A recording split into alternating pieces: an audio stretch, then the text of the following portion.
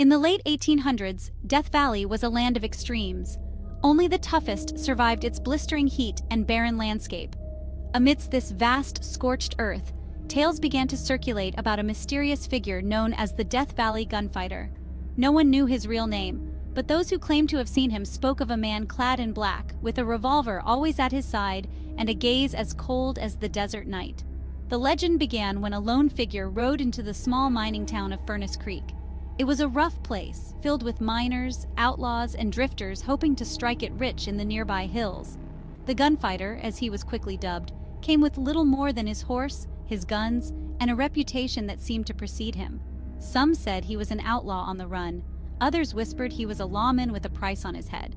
But there was something about him that made the toughest men in town step aside when he walked down the street.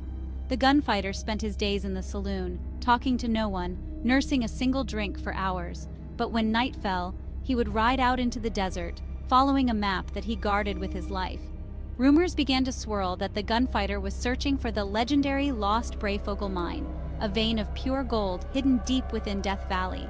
Many had searched for the mine before, and all had either returned empty-handed or not returned at all. But the gunfighter was different. He was methodical, patient, and seemed to know something no one else did. One night, as suddenly as he had arrived, the Death Valley Gunfighter disappeared. His horse was found wandering near Furnace Creek, but the man himself was never seen again.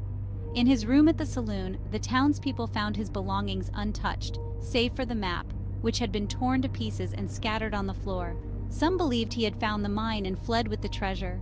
Others thought he had been killed by those who wanted the gold for themselves. But the truth remains a mystery.